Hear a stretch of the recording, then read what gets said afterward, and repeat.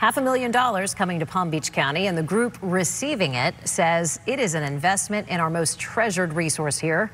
We're talking about our children, of course. Representative Lois Frankel announced a $500,000 grant to the YMCA of the Palm Beaches for their new center. The Y says this new center is being built right now in a new location from their temporary spot in Lake Worth Beach. The new center will feature a massive Olympic-sized skate park, teaching kitchen, art and STEM labs, college prep programs, and other resources too. Our Victor Jorges asked the Y's CEO and Representative Frankel all about the project.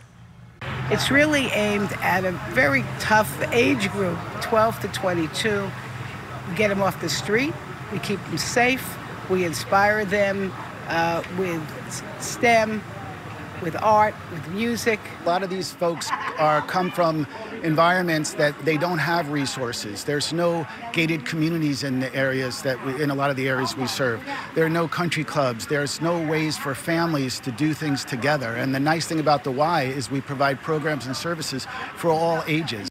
This new center will be located at Lake Lytle Park. It's right there off Southern Boulevard, right across from PBIA. Expected to be complete by late 2025.